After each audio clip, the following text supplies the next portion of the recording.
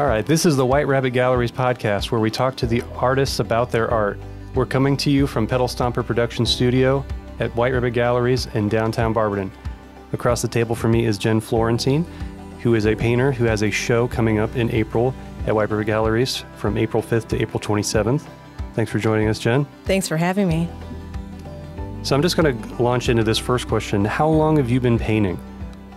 About 8 years, I think. It didn't actually turn into a business or a professional artist until probably about 4 years ago. It started as just a hobby, a way to relieve my stress and just to have fun and have a hobby and everything. So, and then people started asking me about my paintings and asking me to buy them. And that was a shock to me because I was kind of never expecting it to turn into anything more than just me having fun and relieving some stress. So that's how it started. And quickly thereafter, I found myself entering juried shows and figuring out art festivals and posting a lot on social media. And it's turned into a fun little business for me. And that's exciting because you're self-taught, right? You haven't taken any traditional lessons in painting? No, I haven't. I mean, I have, I went to school for graphic design, so I do have graphic design experience, but there was no traditional art making in that. Okay. So this is reaching back those 8 years. Why did you pick up the brush the first time? How did that first painting come to be? Well, I remember my husband and I took a trip we did a road trip, and we went to Asheville, North Carolina. And I remember walking through their arts district, and I came across another artist that had beautiful abstract paintings, and I just fell in love. And I was going through a pretty stressful time at work. I had a full-time job, and I mean, it was a fun job, but it was hard, and it was a lot of stress, and I needed some way to relieve this. And I thought, I'm going to try it. Like, why not? Like, nobody has to see it. Nobody has to ever know that I'm painting except for me. So the first time that I actually picked up a brush and painted, I remember my husband walked in after a couple of hours of painting, and he said, "Wait, you did that?" He's like, "You did that?" I'm like, "Yeah, I did." And so it was kind of like, wow, I love this. Like, this is great. It's a way to just kind of let your mind go free and take away all of the stress and just let yourself loose on canvas. And it's been a lot of fun. That's wonderful. You said there was an abstract painter in Asheville. Are there any particular artists that are an inspiration to you? Well, that painter was Molly Courcelle in Asheville, North Carolina, who I love. I mean, living artists. I love Richard Claremont. He's in Australia, and he does these abstract landscapes, and the color that he uses is just so inspiring, and I love it. But almost any artist, you can find something to be inspired by, which I really love.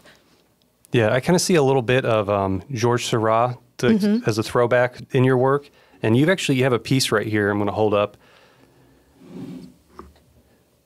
So I think a lot of your work has a similar feel to this. It's abstract, but oftentimes it kind of leans into landscapes. Yes. Do you want to talk about this piece here, what inspired it, and why you made this one? Sure. A lot of my paintings start off just with no plan in mind. It's just, if I need to paint and I need to let loose and let go, I just start with a color, start painting, and I add colors as I go, and it just kind of turns into something. And this was one of those times where I had no plan, and I just started going wild. And you end up painting and then taking a step back and like looking at it and then realizing, oh, I don't like that. So you paint over a little bit. It's just, it evolves as I'm painting, and colors are added or taken away. And it's just a really fun process. Yeah. I remember asking you what you found challenging about painting, and you had said there's challenges all along the way. And I think people who don't paint, I think their conception is the hardest part is getting started, probably, the intimidation of a blank canvas. But you had said somewhere in the middle, and I paint too, and I kind of agree with that. I think painting at a certain level is kind of like sculpting, where you're going to enter this middle phase where you add something on, you'll take it away, you'll add it back, you'll take it away, and there's this push and pull. and you never really know when you're going to get past that middle hump when you're making a piece. For sure. So you do a lot of landscapes. Have you ever done plein air painting where you go out into the wilderness or the park and draw what you see, paint what you see? Yeah, I've only done it a couple of times. I want to do it more, but I find I don't paint for long periods of time. I paint for short periods of time. Being a mom and having a child, it's like hard to find that time to put a big chunk of time to paint. And so actually getting outside and having the setup and all of that, it's hard for me to find the time, but I would love to do more of it. There's a group of painters who meet over at Lake Anna in downtown Barberton and do some painting in the summertime. Really? Yeah, you should come check it out. Oh, I would love that. I've done it before. It's a lot of fun. Yeah. So obviously you probably do a lot of acrylic then. Yes. If you're putting a little bit on, walking away, makes it a little bit easier to manage. Yes, for sure. Okay. Yeah. What would you say is your favorite piece? I think it is the next one I paint. I don't think that I have a specific piece that I absolutely love. I have a few in my house that I don't want to get rid of and that I keep, but eventually there will come a time where I'll want to have something new hanging in my house. But I love to try new things. I love to push myself to step out of my comfort zone and try something new. So I think that that's why I like the next piece better each time. Would you say you're still sort of finding yourself in your painting, finding your style of where you want to go with your work? Sort of. I mean, I think I'm always open to style, and I think my style has evolved for sure. Right now, I'm very much into just the expressive, smaller brush strokes, color.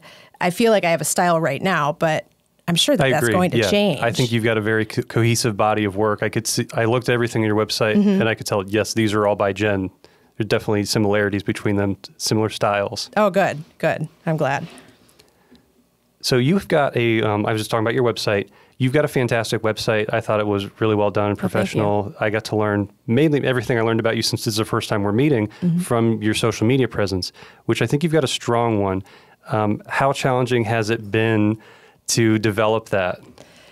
Very challenging. It's social media I have a love-hate relationship with. I mean, it is necessary. It is how I started selling paintings. It's how people knew that I was painting. But it's very, very time consuming. It's very, I mean, to have to make a post every single day, and then you have to, on Instagram, you have to post a story then, and a reel, and a picture, and then there's a bunch of other social media channels that you need to work with. And so it's a full-time job in itself, for sure. So, but I love it. It's a free way right now to get in front of people and to get feedback also.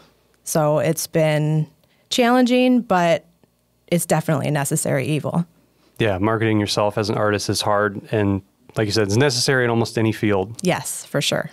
So with your work, it's very expressive. There's a lot of brush strokes. How do you know when a piece is done?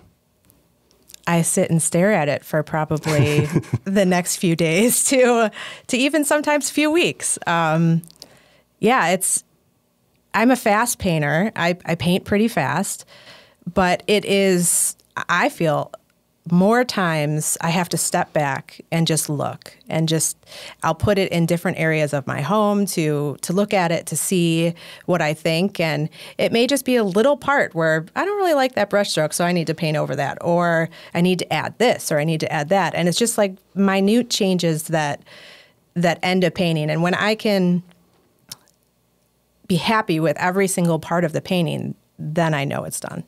And that is actually fantastic advice. I had a professor in college who would actually set a timer and tell everyone, put your brushes down, walk out of the room, and just spend a few minutes away from your work, because you get so laser focused in on the canvas. Yes. And then it can frustrate you, even just focusing on this 1 square inch of paint that you keep going back to. Yeah. And walking away from it is actually a great way to kind of resolve all the problems you might be having with finishing a piece. Yes, for sure. So Jen, thank you for being on. It was wonderful having you here. We're looking forward to your show. Your show is Full Bloom. It will be on display Friday, April 5th to Saturday, April 27th at White River Galleries in beautiful downtown Barberton. Would you like to plug any of your social media? You can be found at... Sure. My website is jenflorentine.com, and my Instagram is Jen Florentine Art, and I think my Facebook is Jen Florentine Studio. But I want to thank you so much for allowing me to have this gallery show, and I'm really excited. It's going to be fun, and I'm excited to hear what people have to say about my work. Thanks. Thank you. Thanks for tuning into the White River Galleries podcasts. We've got more coming. Come visit Jen's show April 5th to April 27th at White River Galleries in beautiful downtown Barberton.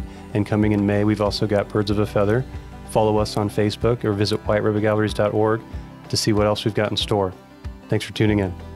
White Rabbit Galleries and this show are made possible by donations from viewers and listeners like you. White Rabbit Galleries is a nonprofit 501c3 that serves to provide a space for local artists to create, display, and sell their artwork. We strive to promote the arts and offer educational opportunities to our community. You can donate today at whiterabbitgalleries.org or in person at our location in beautiful downtown Barberton.